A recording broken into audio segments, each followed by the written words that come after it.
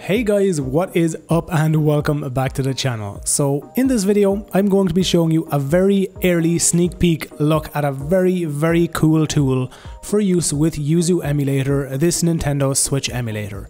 So to showcase exactly what this new tool does, I'm going to have to load into gameplay and just run around in the game world for a few minutes.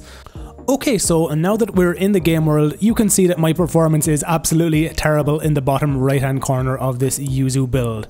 This is not to be indicative of how Yuzu is running at this point in time. This is basically a build that is specifically kind of for the development of this new recording tool, and its performance should not be attributed to the performance of Yuzu Emulator itself.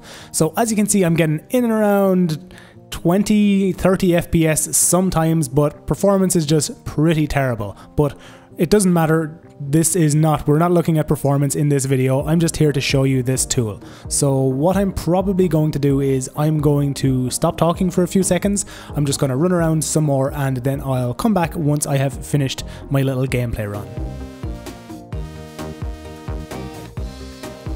Okay, so that should be enough gameplay, and that's actually pretty good timing because my controller just died. So when we come to our Yuzu folder, you can see this test.mp4 file. Now, what this tool I was talking about in the start of this video was doing was recording every single frame and audio input and then writing them to this video file. So as you can see, I'm just going to bring this video forward to where we actually get into gameplay.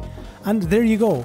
You can now see that this tool has recorded absolutely every single frame and audio input and given it to me in a video file that is absolutely perfectly locked at 60 frames per second, or it will be perfectly locked to the maximum frame rate of your specific game that you are playing on this emulator.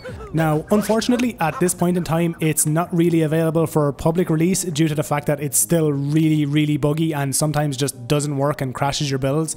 But once it does get released, I'll make sure to let all of you guys know that it is available for use and you can download it straight away. So the main reason I wanted to make this video was to ask you guys what you think of a tool like this. Will you have any use for it? Would you use it to record your gameplays on this emulator so you could upload them to YouTube or Facebook or wherever you just wanted to have them? Let me know down in the comments what you think of this tool. Once again guys, cheers for checking out this video. Remember to like it if you liked it, dislike it if you didn't, and as always, subscribe to the channel if you want to see all future videos from me.